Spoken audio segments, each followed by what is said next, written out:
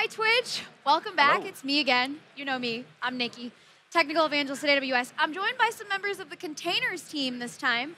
They're going to actually show how to use the CDK to build containers and use our container services. So before we get started, some introductions, please.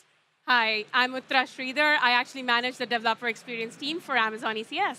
And I'm Nathan Peck. I'm a developer advocate on the container services team. Hey, I'm Brandon. I talk about tech stuff on Twitch sometimes. Thanks, Brandon, for joining me. Okay, so if you missed the last session, briefly, what is infrastructure as code? What is Cloudformation? And where are we now? All right, so I'm pretty excited to be here as we announce CDK, who's generally available. For those of you who are just tuning in, CDK is actually a multi-language framework that allows you to specify your infrastructure as code. So going back, prior to all of this, customers started using like janky bash scripts. So let's say they had a Fargate service. They would use the AWS CLI and say, OK, this is how I create a Fargate service. And if they want to update anything, they will check if the Fargate service was already existed. Then they would use the update service API. Otherwise, they go back and create the service to start with. And then from then on, there was a declarative format that Cloudformation introduced us. And what that does is you specify the service in like all the fields and properties that the Fargate service has. And that still requires you to type out all the boilerplate for what a Fargate service is. Moving on, Cloud Development Kit got launched. And what that allows you to do is just use the same language that you're used to and familiar with the application code. And you can just use that same code and language for infrastructure. So that enables you to use one pipeline, one streamlined process for you to do both your application development and infrastructure. I really love this because I think it's actually infrastructure as code now instead of infrastructure is markup. code. That's true. Yeah. It's not infrastructure as code. It's is code now. Well, even as code, it was markup. It was all markup. Yeah. It's really code now. Yeah. Yeah, I think from what I've been seeing, like a general trend, people liked YAML definitions initially, but there's starting to be a little pushback now. Okay, I didn't. Exactly. So you were ahead of the curve. I'm alone on that one, guys. You were ahead of the curve the entire time. I think more and more people are starting to recognize that if I'm having to write a bunch of YAML to define my infrastructure as code, I have to get all these settings right. I got to get my spaces right, and it ends up being more of a productivity killer. Yeah, it's hard to read the Cloudformation docs and write Cloudformation in JSON or YAML. I think it's hard. Yeah. So I want to show an example once again of the CDK code. This is the same demo that we showed during the keynote. If you were able to attend that. Okay, wait. Before we get into the demo, if you've never heard of ECS, briefly, what is ECS? Make sure we just cover that. Okay. Yeah. So I'll answer that. So ECS is a container orchestration service, and what that does is it takes a pool of servers that you have that you're getting from AWS, EC2 servers, and provides you with one API that you can call to run your application across a fleet. And you can run as many copies as you want. And orchestrate all of your containers. Yeah, and it keeps track of them. So if one of them crashes, it'll replace it. Yep. And so it provides that API call, but you still need something to set up the state that you would like to have running in your cluster. So maybe you want to run 10 copies of your backend API and 3 copies of your front-end web server. Well, infrastructure as code is that next level where you actually set up and say, I would like to run those 10, run those 3, and then it connects to ECS and tells ECS what to do going forward. Cool. And now you have a demo for us that you're going to show us. So let me show the TypeScript. You'll see that it's much nicer than the YAML as you were talking about. This is the same code that we used in the keynote demo. And what I want to show is that there's only a few lines of TypeScript. This is a complete game changer, because what does a Cloudformation script look like, or a Cloudformation template look like for this same stuff, same resources? Yeah, well, I can actually show that here. Yeah. Okay. There you go. My point made. This is JSON, and I'm still scrolling, and I'm still scrolling. Guys, oh my God. How many lines is that? 1,180. Okay, go back to the code now. It's 20 lines of code. That's some great 18. compressional right there. That's insanity. Well, and the reason for this is because ECS does give you a lot of power and a lot of configurability. You can configure it pretty much any way you want. But most of the time, chances are you don't need to use every setting. You just want a high-level way of launching a single application or maybe a couple different applications. And you want to use the default settings. Yeah. And so this has sane, sensible defaults for all the different types of configurations that you might want to have. But if you were writing Cloudformation, you would have to write out every single setting. Yeah. So another thing I want to highlight in here is this ECS Container Image from Asset. This is a super cool feature of CDK. We were actually talking about this earlier. You want to talk about that? Oh, no. So sure, I can do that. So basically, when you build an application, you can either have that containerized application in a repository in a Docker Hub or in ECR, which is like multi-region, or you could have your own private registry for that matter. But when you're building that application, you want to like sort of iterate really fast. So you want to be able to sort of have that application locally and then spin up infrastructure as code and test all of that with just local builds that you have.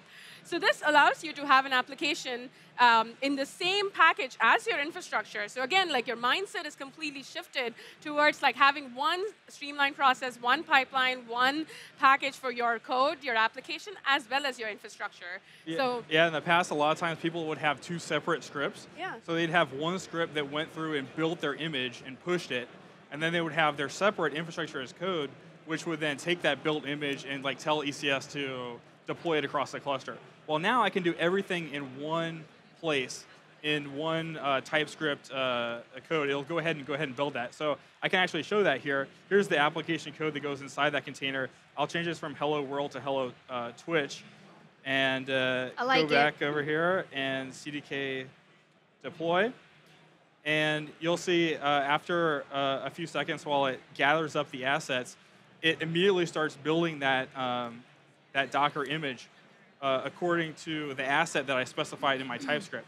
And so everything is in one tool now. I don't have to use two different tools or multiple different tools or multiple different stages to deploy a containerized application anymore. And you'll see it's still building, it's pushing now. So you're running a Node.js app in the container? Yeah. This is the same TypeScript application that we had in the keynote. I just changed the name from Hello World to Hello Twitch. And so now it's actually redeploying that. And once it finishes deploying, I'll be able to launch up that URL and see that it changed from to Hello Twitch. So I guess while this is going... yeah, it takes a little while, so we can talk about something else. Yeah, CDK has... Going back to your code for a second, you can see that there are... CDK has the concept of constructs. You see the word construct a bunch of times. Can you explain what these constructs are for those that are not familiar with CDK? Okay, so for constructs, what it does is it's actually a composable unit of multiple resources that you set up for your cloud infrastructure, right? So in this example, like we have Fargate load balance, Fargate service, which is a higher level construct where you don't have to really think about like how your application is configured, what is the load balancer type you want. AWS assumes some opinionated defaults, which like comes with our best practices and from our experience that we've had. And now suddenly you have like a load balanced Fargate service with application load balancer set up and all the health checks set up, and then the Fargate service that's spun up, a Fargate task definition that's created. And you really didn't have to do much of the work except just type that one line of code. So that's pretty fancy. And in talking about patterns, we have like some of the other patterns that you see in this page right here is there's a queue processing EC2 service and a Fargate service. What that service kind of does is it creates an SQS queue and Fargate or EC2 service like that is attached with it. And what it does is it auto-scales based on the queue's depth. So if you have a lot of requests that are coming in, it is going to scale your desired count of your service to really high. And it's elastic. So as your requests get fulfilled, it's going to come down, and the service is also going to scale down. Yeah, this is a pattern that I particularly like. I love being able to take a microservices architecture and have like a front-end API that's really fast and accepts jobs, but then it forms some of the more heavy asynchronous work out to a background queue. And then if there's like a big spike of incoming requests, the queue holds all those while the background workers chug their way through processing all of them. Yeah. So now this is a first-class pattern that's here. It's built into CDK, and you could just deploy that, and it works and it scales. So cool. I'm a huge Fargate fan. I wonder how many lines of code it is to spin up a Fargate container now. Bet it's less than what you showed. Have we described what Fargate is? I know we've mentioned it a few times, but I don't think we've actually told the Twitch viewers? Oh, yeah. So Fargate is actually a launch type, a compute engine for Amazon ECS. And what that does is allows you to run your containers in a serverless fashion where you don't have to come up with your own servers to run this container. You just give us a container image, and we'll just take care of it. And it helps for elasticity where you don't have your servers running all the time. It's really like when your application needs it, you can scale up with that Fargate launch type and scale down. Super cool. Should we check on the demo? Well, I want to show one more. There's one more really cool high-level pattern here, which is the scheduled task. And so what this is especially useful for is if you have cron as part of your application. A lot of people, they want to run a cron job. Let's say like every Friday at 5 p.m. I want to send an email report. Yeah. Or every day I want to run a backup job or something like that. Totally. Or an ETL job. These are pretty common things. Well, by default, a lot of times cron is a difficult thing to do in a high availability fashion. Because if you run cron on just one machine and that machine goes down, none of your cron is going to function. So ECS has the concept of a scheduled task, which is high availability because ECS itself has a high availability control plane. And you can define a rule and say, for example, every day at this time or every week on Friday at 5 p.m., run a task. Well, so we have that now also as a first-class construct inside of CDK, so that way you can specify a rule or pattern on when you want to run it, and it'll just go ahead and run that task for you according to that duration. So our goal here with these ECS patterns is to take some of these fundamental building blocks that you would probably need as part of your application and create a well-optimized and well-defined way to deploy that easily in just a few lines of code. So cool. Really makes building containers simplified and easy. Yeah. So we have a question from the audience, which is, what code language is this? So you want to talk about that? Oh, yeah. I guess from what languages can you consume the CDK would be a better way to state that. Yeah, so a CDK today is generally available for TypeScript, Python, and JavaScript. But there's also support for Java and C#, and more languages are coming. Like, we really love listening to customers. So if you have like any feature requests or languages that you really like, please cut us issues in the CDK GitHub. It's also open source, so please feel free to contribute. Yeah. Yeah, so if I open up the CDK docs, you can actually see up here at the top, there's Python, TypeScript, Java, and .NET are currently supported. And we're obviously accepting... there's JavaScript too, I don't know. Yeah, so I actually generally use JavaScript because I like TypeScript, but I'm used to JavaScript. So the TypeScript is cross-compatible with JavaScript, so you can just write JavaScript to use the TypeScript constructs there. The docs say the wrong version number, but it will be updated. I believe later today. 039. It is now 1.0. Yep. Eagle-eyed viewers out there on Twitch. They always catch Thanks those for that things. shout out, Richard. I do want to talk really briefly about our plans for the ECS patterns. So we showed you 3 different patterns. We do have some more plans for patterns. I've been talking with the team about creating a pattern for a microservices deployment, which has multiple services inside of one application load balancer. Because by default, this load balanced Fargate service is like a one-to-one mapping one load balancer with one service behind it. Yeah. But another common pattern that a lot of people deploy is I have my one load balancer, and then I have multiple services slide in, like /blog goes to my WordPress container. Right, different routes. Yeah, yeah. And so we're planning on adding another high-level construct to that. That's totally right. Like, we love feature requests, so keep them coming. Yeah, if you are a viewer and you like CDK, you like ECS, and you have another type of construct that you would like to see added, feel free to reach out. We're very active on GitHub monitoring those issues and making sure that we build what you guys need. Mm-hmm. We check on that demo? Oh yeah, let me go back to that.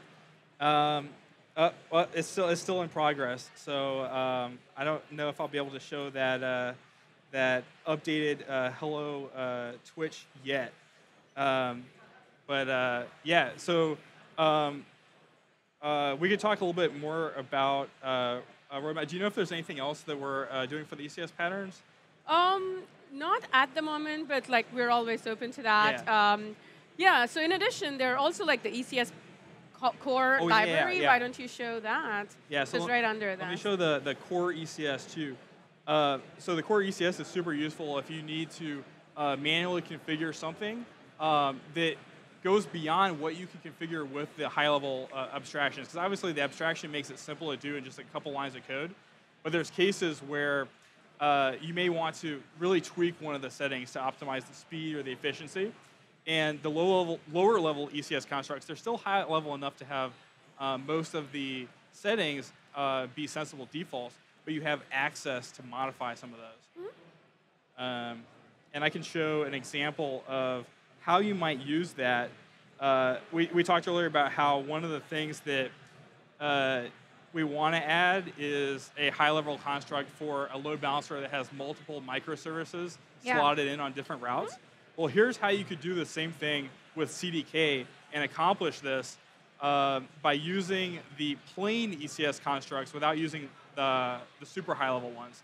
And so you'll see it's still fairly concise. It's a little bit more complex, but it's still nowhere near 1,000 lines. Yeah, it's also still easier to write code than it is to write all those resources in JSON or YAML. And that's what I like about CDK. It's really like fits your use cases the way you need to, and you can make your own component out of it. So there's a lot of documentation on how you can create your own components and compose different things that works for your needs. Go up for a sec. Yeah. I feel like there's also ways to make this less code in general, like when adding a for loop, if you're adding multiple, like I saw multiple targets, they were different. Yeah, so that's what she was hinting at, is that you could take this and package it up as your own construct if you wanted to. And so you could have a construct for my API that and then goes you just ahead. refer to it. Yeah, and you can share it across teams, like in your own company, like however it works. So it's pretty powerful that way. It's definitely that's very cool. Extremely useful tool. That to me is the moment where it just opens up the amount of possibilities. Like this isn't just take your CloudFormation stacks and turn them into something in the CDK. This really makes them more portable, easier to reason about, easier to apply software automation to that infrastructure. Exactly. This is really, really exciting stuff. And you really can't discount the benefit of being able to write this code in the same language that you're writing the application in. Not having that context switch back and forth, where now I'm writing YAML or JSON, now I'm writing JavaScript, now I'm writing Python. Now, being able to write everything in that one language, it's super useful, it's super handy, and I find I'm much more productive because I'm able to write that new line of code for a Lambda function, for example, and then instantly switch back to CDK and type new lambda.function in JavaScript, the same language that my Lambda function itself was in. Yeah, we're so used to all the encapsulations and abstractions for application code. It's about time we have that for our infrastructure code. So Robert Tables wants to know, how are multiple accounts supported? So generally, the way I've been doing this, because I do have multiple accounts. I have, for example, my internal Amazon account that I use for testing, and I have my personal account where I deploy my personal projects on. I've been using the AWS profile environment variable, and so in my credentials file for AWS, I have multiple credentials entries. And so when I call CDK deploy, I'll prepend that with AWS profile equals personal, or AWS profile equals work. Mm-hmm. So I have a default profile set up, which is my work account, which is one I just use for the CDK deploy. But if you have multiple profiles, you can switch back and forth between them pretty easily using that environment variable. Should we check on that demo one last time? Yeah, let me check. Hail Mary. Yeah. Okay. Just in time. Yeah, I think I made the mistake of not switching over to the presenter Wi-Fi, so I think that was a factor in this slowness. Let me. Oh, that makes sense. Load this up. And yep, we got a message that says hello Twitch. Working. Woo! So very easy, as you can see. CDK handled rebuilding that container and pushing it, and then ECS rolled it out across the Fargate service. And we're greeting Twitch now. Really awesome. Incredible. Well, thank you guys so much for joining us to talk about how the CDK really impacts people building with containers. Thank you. It's awesome. Thank you, Brandon. Yeah, it's fantastic. I can't wait to We'll play be around with it. back with more content. We'll see you guys very shortly. Awesome. Bye, everyone.